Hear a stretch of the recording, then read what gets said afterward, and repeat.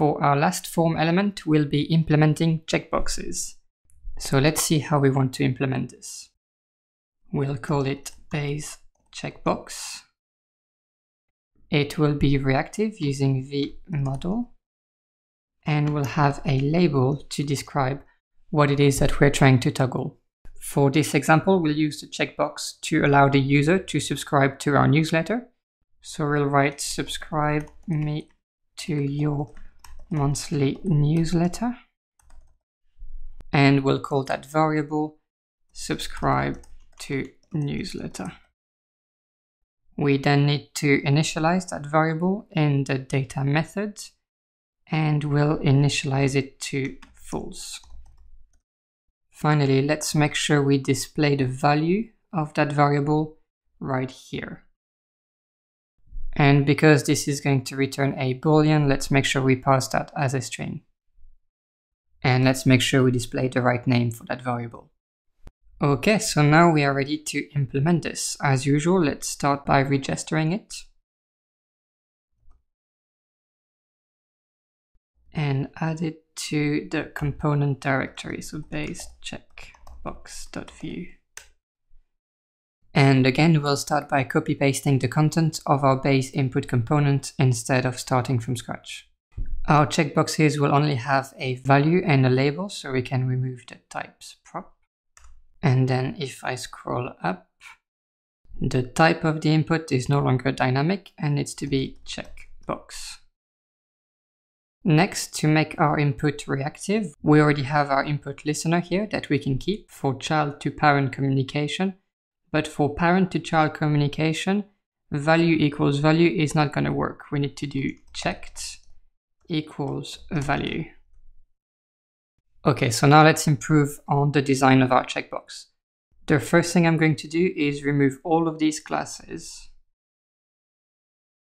and write form checkbox. And again, that class is provided from the custom forms plugin and gives us a really nice starting point to style our checkbox. So by default, that checkbox is blue, but we can change that by adding Tailwind CSS classes that will update the text and the border.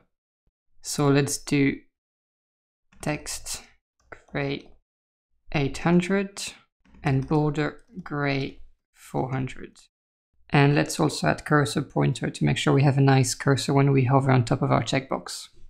So now if I save this, we can see that our checkbox is dark gray. Okay, let's style the label of our checkbox. Ideally, we want that label to be sitting on the right side of the checkbox. So let's do that. Let's take that label and paste it after the input. And we'll make the label tag a flex container with centered items. And finally, let's change that margin from a margin bottom 1 to a margin left 2.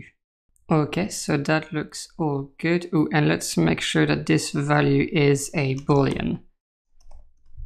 Okay, so now if I save this and toggle this. Okay, so it works the first time, but not the following time. So why could that be? Oh yeah, sorry, this should be event target checked and not value in that case. Okay, so let's try again. And yeah, it works. Now let me go back to the app.view component and remove that line here so that we can see exactly what it is that we've created. So in this module, we have created 6 base components. We've created panels, buttons, icons, base input, base select, and base checkboxes. So now we should be well equipped to start designing our front end. But before we do that in the next module, I'd really like it if we could automatically register those base components. And that's what we're going to do in the next video.